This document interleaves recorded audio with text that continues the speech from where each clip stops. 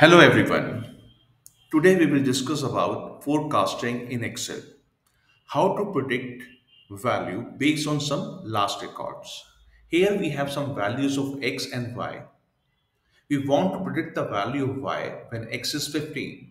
We will use function equal forecast, and now we want to forecast for 15, comma, we will take the range of y, which is b3 to b12, comma, and the range of x, which is available in A3 to A12.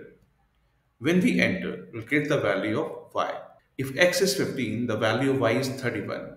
Here we can see the state relationship. Every y is equals to double of x plus 1. 3 is twice of 1 plus 1. 5 is twice of 2 plus 1. 7 is twice of 3 plus 1. So here we can easily predict y is twice of 15 plus 1, which is equals to 31. We'll tell you with the help of one more example. Suppose we want to predict the profit for 2025 and we have profits from 2010 to 2021. Again here, we'll use function equal forecast. We predict for 2025. First we take all the profits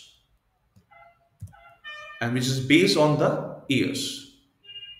When we press enter, we'll get profit for 2025. Hope it is helpful.